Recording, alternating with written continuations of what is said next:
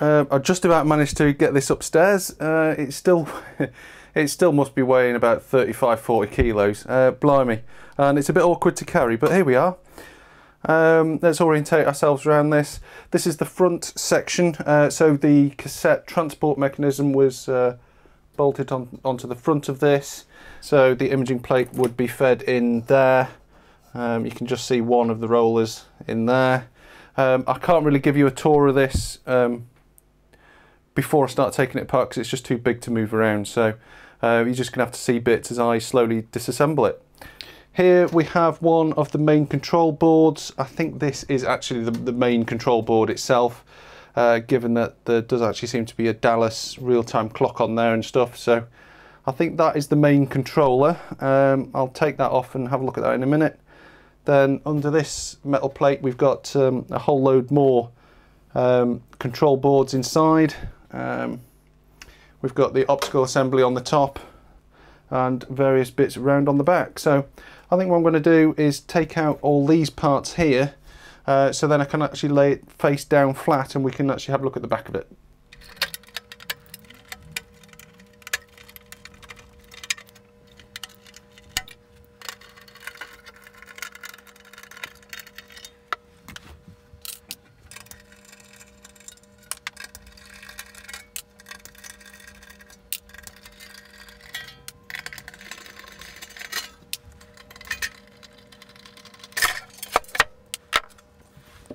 Right, so inside here we have 3 control boards. This is the Galvo controller. The Galvo is a small device around the back there. I'll talk about that in a moment. So that's the control board for the Galvo. This board is micro CR digitizer controller board. So that's obviously doing the analog to digital conversion. There's an Altair Reflex FPGA on there. Got a number of connections down to it. There's a larger board underneath, and there is actually another Dallas timekeeper clock on there as well. So there's obviously a fair bit of processing going on that board to need to have that. One thing I have noticed is there's just buckets and bucket loads of these ferrites on all of the cables. They're just everywhere. I've already taken off about 5 of them from some of the other bits. They are everywhere. I've even got one there on the IDC cable. So let's take out these boards and then we can sit it flat and we can have a look at the interesting side on the back.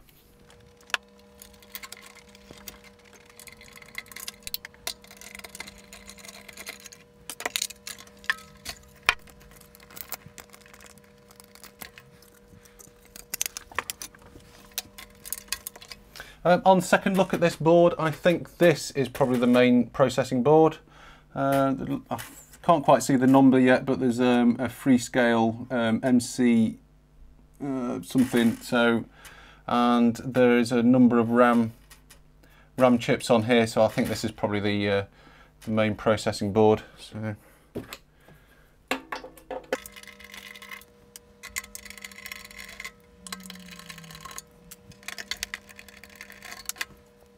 Oh, and it looks like we've got a compact flash card on the back, presumably to store the system on it. And I guess from this view, you're starting to get a size of the chassis on this. It's absolutely enormous, huge, great big cast piece of aluminium with lots of really nice sections being machined out. Okay, I've just got this tilted forward now so we can actually have a look at the optical components, and I can speak a little bit about how these actually work. So down at the base here we have the slot where the imaging plate comes out. The way that these actually detect the image that's stored onto the imaging plate is they scan a red laser across it. That's this unit here. There's a laser module here.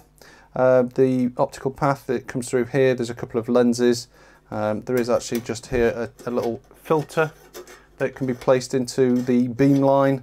That is there for servicing, so if anybody's working on this with the laser on, they can move this filter in front of the laser beam to actually reduce its intensity, so to make it a little bit safer. So that travels into this unit here, and this part here, this is a galvo. This is essentially just a motor with a mirror on, and it basically creates the scan. So out of this lens here, you have a scan which is going backwards and forwards, which is then reflected by this mirror down and onto the imaging plate. The imaging plate, when it's actually hit by the red laser, it exposes, or it allows you to see the image that was exposed on it originally, but it comes out as blue light. So that is then picked up by two large photo multipliers. I can see the large just by these socket arrangements here. Those are for some pretty big photo multipliers. Why there's two, I'm not entirely sure. There's obviously a good reason for that. Hopefully we'll find out when we get into that section. Now, a couple of people mentioned when I did the part one of this that this lens and galvo arrangement is actually quite special, and it does appear as though that is the case. This is probably an f-theta lens, and that is particularly used in this kind of application where you have a scanning laser and you want the laser to be in focus at all points across a flat plane like we have here on when an image plate runs through. So f-theta lens, especially designed for keeping a laser beam in focus when it's scanning across a flat surface. Right, so if I tilt this up a little bit, you can also see this mirror arrangement here. This is on a lovely adjustable system, so there's an adjustment wheel there that tilts the mirror backwards and forwards, so it allows you to position the resulting scanned laser into the right area down on the imaging plate. I should also point out that there's still more of these ferrite blocks on the cables.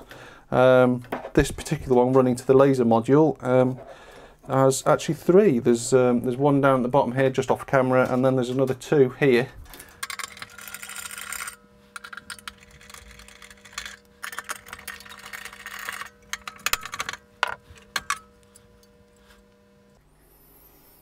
Yep, there's the lens, and maybe just inside there you can see a small circular mirror. That's the mirror that's attached to the galvo. And you can just see there some of the laser specification. So 30.45 milliwatts, date code 11/1, 2005, scan bow line. So we've got some power high, power low. So yeah, it's obviously controllable in its output power. Right, so we just got this tilted back up onto its top, so we have that adjustable mirror arrangement which bounces the beam down into down onto the imaging plate. There's a small board here. This sat in line with the one of the control boards on the laser module, and it's called laser pre-reg board. Little kind of an interesting little board, that one. There's just some diodes on it and an LM2991 on it, so I wonder whether there's some kind of afterthought on that. Okay, there's no tension left on that spring now. So there we have the mirror arrangement. It's obviously not completely reflective. Obviously it only needs to be reflective for the frequency of the laser, which is visible red. I'm not sure what the frequency was actually. Right, we're tipped forward again. This is the board that runs the photo multipliers. There's obviously two of these, and there doesn't seem to be anything mounting this board. So these pins here should be sockets which the photo multipliers plug into. So this should gently come off.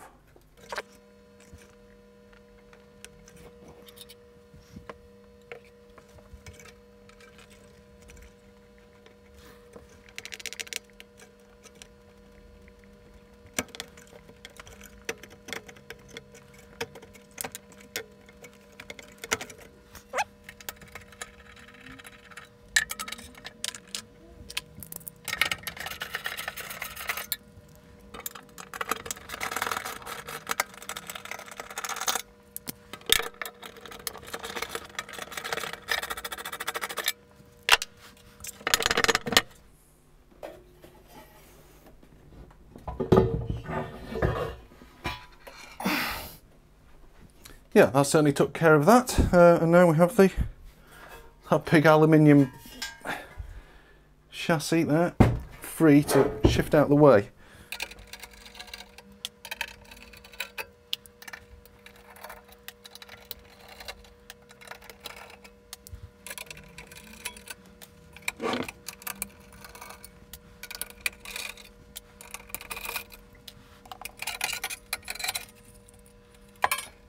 Right, well, we're getting a little bit deeper into this now. So just at the front here you have a couple of more rubber rollers. So the imaging plate would have come in the front here and then just slid under that that metal plate just there and into this section which actually does the laser scanning and the monitoring of the image that comes off the imaging plate. It's looking quite cool in there. You see some nice fancy colours and stuff going on in there. There's a few access panels. We'll have those off in a moment.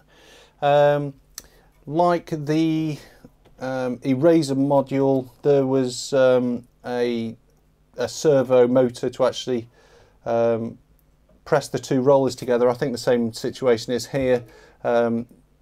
If I rotate the bottom roller, this roller, they're not actually pinching together at the moment. So there's obviously some motor servo arrangement which clamps these down at the right time. And down on this end here, we've got a belt drive system. So we've got a large motor underneath here which provides the main transport mechanism. I guess, well, I have actually got the service manual for this, and it actually does describe that as slow scan. So it'll be quite a precise controlled motor to actually be able to pull the imaging plate across at precisely the right speed that the laser is scanning at, so it produces an accurate image. So there's a rubberized drive belt here with a nice tensioning wheel, and we've got a manual knob here as well. So I guess that's in case an imaging plate jammed up or something, you needed to manually feed it out.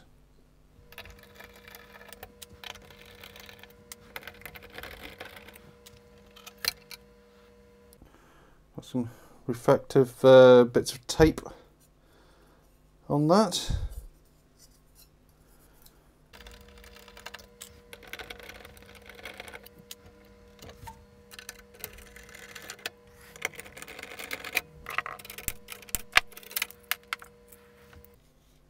Got a small optical sensor just in there.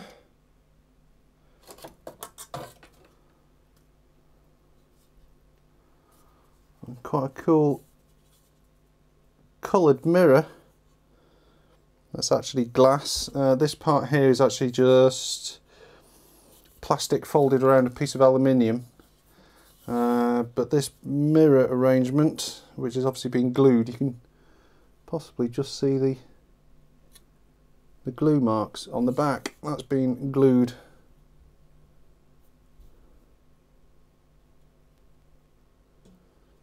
Glued on there. Interesting. Right, just trying to have a think about what this is actually doing. We've got the two photo multipliers there. It obviously looks like they're just using one photo multiplier to do one side and the other one to do the other, so presumably they couldn't get this to work with one photo multiplier in such a compact space, so they've actually used two. Again, we've got plastic reflective film on this section here, but on here we have what look to be mirrors, but they're also filters as well. So they definitely have a blue tinge to them, as did that other piece. Now I think what is actually happening here, obviously the laser is on all the time. It's a continuous wave laser as far as I know, and that is going to scan across and make the imaging plate stimulate the blue light which is picked up by the photo multiplier. So I think what they're actually doing here, they're doing a little trick with the angles of the laser, so the photo multipliers are sort of somewhat more immune to the red laser light than the blue light. So I think they're actually trying to absorb some of the reflected red light that comes off the scan, so the photo multipliers see more of the blue light, which is actually the image that you actually want to see. At least that's my theory anyway.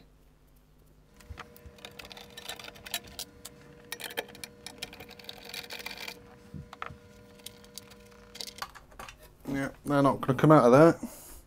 Now, I would have expected these to be easily removable, to be honest, but no, looks like you have to take it all to pieces.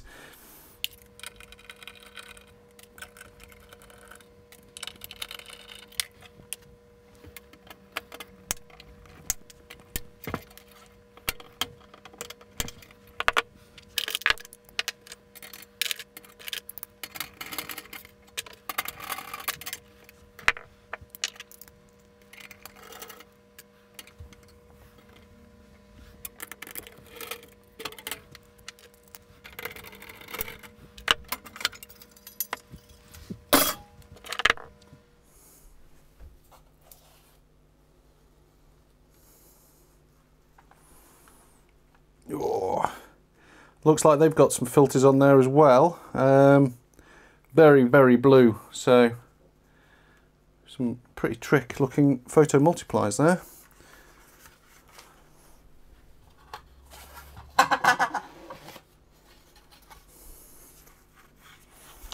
Some nice foam inserts in there. These are made by Burl, not our friends at Hamamatsu this time. Serial number 5074325, type S83079EM5, dated 19th of the 9th 2005. Right, so if we have a look in the base of this, we've got a couple of DC motors here on gearboxes, just like we saw in the erasing module. These drive a couple of gears, and that probably applies the pressure to the pinch rollers to pull the imaging plate through the system. There's a couple of nice tension wires and springs. On here we have the main drive motor, which looks pretty trick. You don't normally see motors with a nice machined aluminium body like that, so that'll be interesting to take off and see what spec that is.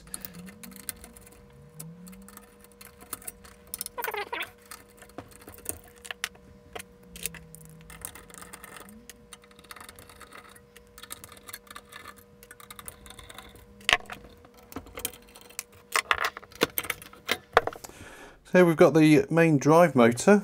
Certainly looks like an expensive bit of kit. I think there's a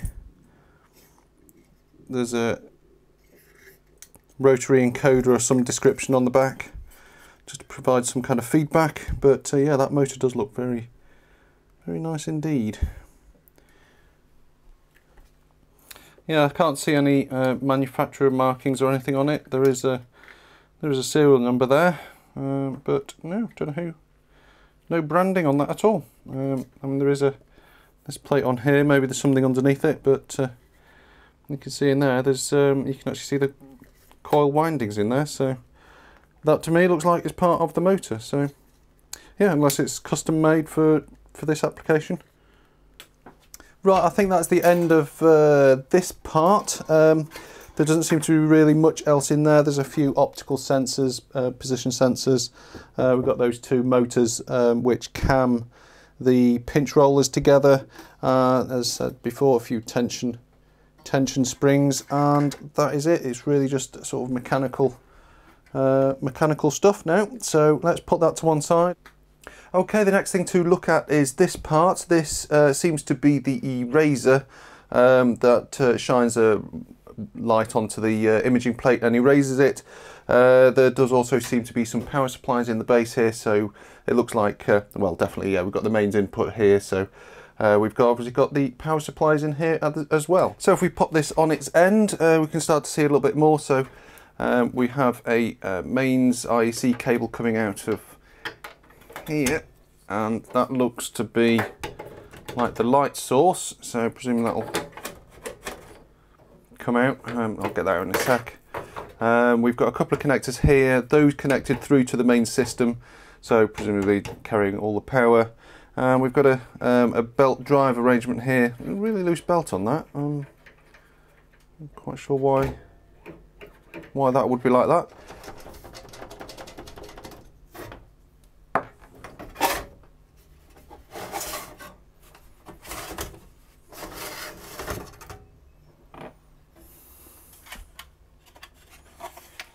Okay, we can see in there we've got just 2 fluorescent tubes. Those are Sylvania Deluxe 36 watt. Look fairly ordinary looking tubes to me, so it obviously just turns these on to expose the imaging plate to the light that's in here. There's some plastic reflectors in the back, and presumably in here is just the driver for those tubes. Delta Electronics, so yeah, fairly common make that. So yeah, actually quite a nicely pressed aluminium chassis for that. So if we look down in there, which is where the light source used to be, you can see there's a sort of reflective back. We've got a roller there, sort of soft sponge. That would have taken the imaging plate as it had been coming out of the imaging area and fed into this and slowly passed up past the light source, and probably would have stuck out at the top here.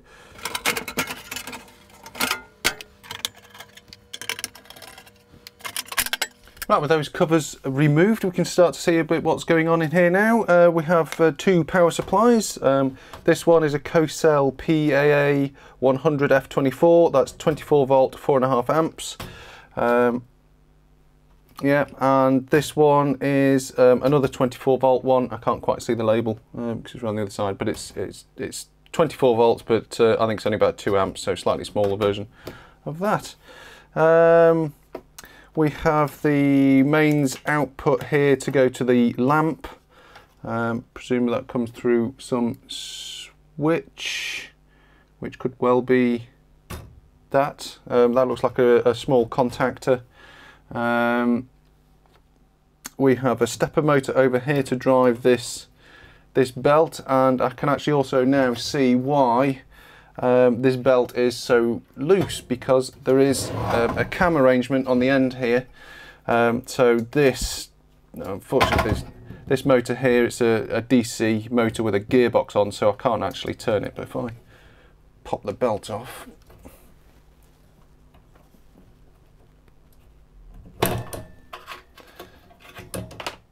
I can actually operate there's a cam here which brings the 2 rollers together. Interesting though, the belt is still pretty loose. I'm not sure if that's really supposed to be, if that's the right size, but there we go. So this motor here would operate this cam and squeeze these 2 rollers together. So what else do we have on here? There is a small optical sensor just here called sensor detector board. It's obviously just a photodiode on there. That was pointing up into the light box arrangement for the image erasing, so presumably that's just a sensor to detect that the light source is on and there isn't a tube out or something. And over in the far corner there we have the mains IEC input, quite clearly with mains input filtering built into it. One other little detail I have just noticed is there is a small current transformer just here. Not quite sure if that's coming in directly off the mains input, but yeah, there's a small loop around here and 2 wires coming off, so that's a little current transformer. So they're obviously monitoring the overall power consumption of the whole unit as well. Okay, the next bit to look at is the cassette transport mechanism. There's actually not a huge amount to see on this really. Obviously you've just got motors to, there's one motor underneath, a stepper motor which operates the side-to-side movement. These 2 motors here drive these 2 cams, but I'm not quite sure what they would have done. Yeah, without actually having a cassette here, I'm not quite sure when the cassette was pushed in what these cams would have done in there, but yeah. There is also this extra motor on this side which operates the pin, which is just down in here, which extracts the imaging plate out of the cassette. And there's obviously on the side of the cassette there's a little spot where a pin can be inserted, and then it draws it forward to pull out the imaging plate. There is a slightly better view of the cassette would have slotted in here, and you can see the pin that can slide forward, and you can also see these funny cams. If I can manage to turn one, there you go. Now if we look at the back of it, which would have mounted up against the main optical section, we can see the image plate would have come out of this slot just here. There's also these metal bands which, as you close up the cassette size, it also blocks off any light that might come through any of the gaps, because of course it's all going to be light sensitive inside the imaging area. We got a couple of optical transmitters and receivers. We've got transmitter there, so there's 1, 2, 3, 4 points on these two boards which shine through to these photodiodes on the top, so that's probably detecting the cassette size. Now if we look down in the end, we can obviously see some probably some quite nice linear bearings just there. Those are probably a good one to salvage out. And small little detail, the actual mounting point of these transport arms here are actually bolted onto this slide here, but they're actually mounted on a triangle shape with just a couple of small screws in the top, and it does actually allow a bit of compliance there. Interesting how they've done that on a little. The metal is actually machined out, so it forms a small little triangle at the top, so does actually mean it's slightly compliant. I should say that this on its own is actually, there's probably a good 10 kilos in that. The base here is just a cast piece of aluminium, fairly chunky, with some steel plates and stuff on it. So I mean, you could easily stand on this and it would be absolutely fine. Right, let's have a quick look at some of these circuit boards that came out. This one is labelled as a motor controller board. This had the connection to the main drive motor and some of the other ones as well. I can't remember which. But yeah, most of the motors. So what we've got on here, there's a couple of Cypress chips there. We've got a little power module there, 5 volt, so it's a little 5 volt regulator board. I might desolder that. That might be a handy one to keep. Yeah, not a lot to see. There's a tiny little switch there, a couple of status LEDs. You've got a little fuse there in a nice little surface mount socket, which is quite cool. Yeah, not a lot to see on that.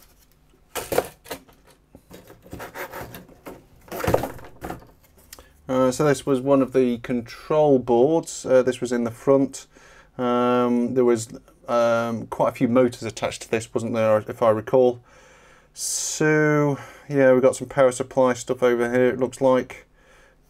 Yeah, it looks like there's a power module there. We've got a couple of relays.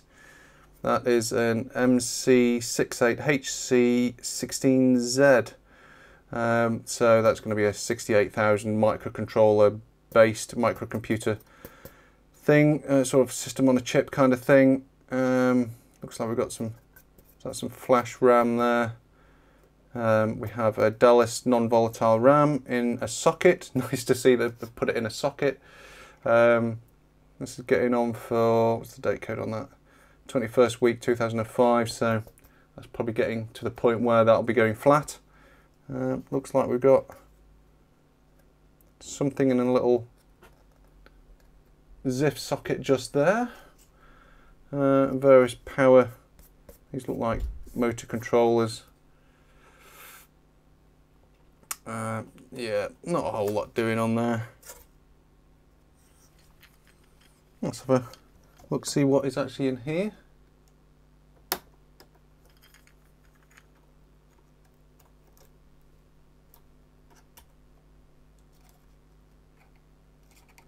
Yeah, looks like we've got a flash or some kind of programmable memory. Presumably holding some of the firmware or boot code or something. Interesting they've gone to the expense of actually putting it into a ZIF socket. Quite impressive. That socket certainly wouldn't have been cheap. Right, having a look at these two boards. We've got the Micro CR Digitizer controller board. So this would have controlled the scanning of the laser, coupled with the motor transport that fed the imaging plate through the system. So this would have talked to that motor control board, I would imagine. Also the acquisition from the photo multiplier outputs as well. So quite an important section, this one. So we've got this board here attached to this one here, which is called MCPU board, on a mezzanine connector, and a little pass-through connector running over to the Galvo control board, which controls the position of the laser scanning. Got another ferrite over the cable there. Certainly got plenty of these from a stockpile now. So it looks like we've got a bit of power supply stuff up there. We've got another one of these little power modules. That's 5 volt, an Altera Flex FPGA. The Galvo board, a bit slightly annoyed by this. I was hoping that it might have been using an off-the-shelf Galvo controller board, because it would have meant that I could have powered up that Galvo and had to play around with the laser scanning, but this might be a bit more tricky. So yeah, we've got an Altera Max on there. I'm just looking at this main control board. Got another Dallas real-time clock, probably some programmable logic just in there. Power supply section. Got that. Sorry, it's an MPC 860TZQ50D4, presumably some kind of microcontroller, microcomputer thing. Got some memory just in there.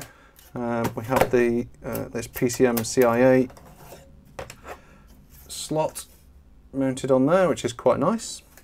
So even this PCM CIA card adapter is mounted in its lovely little plug and socket arrangement.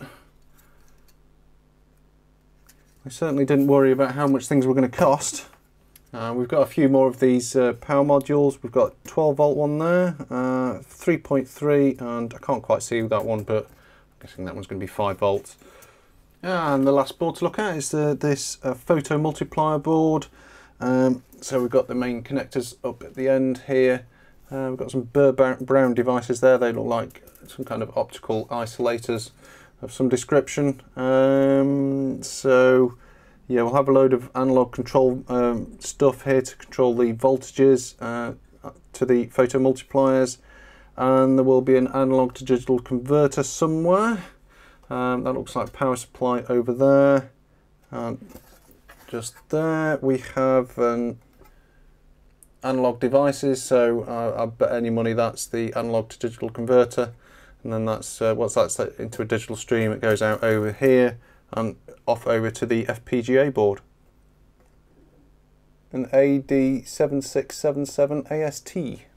And yes, that is the ADC. It's 16-bit, 1 megasamples per second, both serial and parallel outputs. Yep. And finally, the last thing to look at is the laser module. So we have the laser diode and driver board on the end here. That's nicely mounted in there. Lens. We have the filter that you can drop in place if you're working on it and you need to reduce the laser intensity. Another lens. This runs into this block here, which has the Galvo and the mirror inside it. So it's just an aperture just down in there. So that will scan the mirror like that and produce a beam coming out of here that scans backwards and forwards. And then we have the lens arrangement. As I said, this is presumably a f theta lens. And here we've got the laser driver board. on the back of the laser module. So obviously most of this is heat sinking, so presumably it does get fairly warm. Some bodge wires going on down there. Now hopefully I can figure out some of the connections and actually get this laser to power up, but I'll do that in a future video. And just here we have the galvo, and just possibly just in there you should be able to see the edge of the mirror and the connections to it up the top here, and the actuator.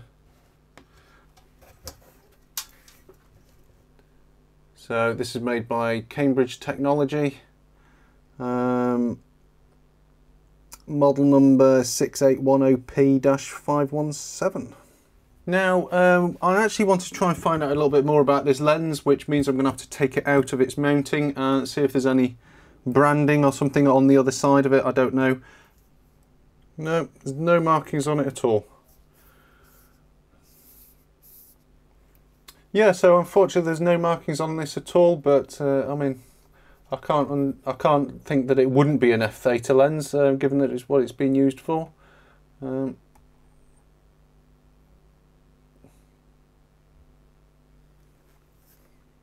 If anybody knows how to tell what it is, let me know. Right, thanks for watching everybody. We have reached the end. There is no more to see. Thanks for watching. If you made it all the way to the end, give it a thumbs up if you liked it, and I will see you on the next video. Bye for now.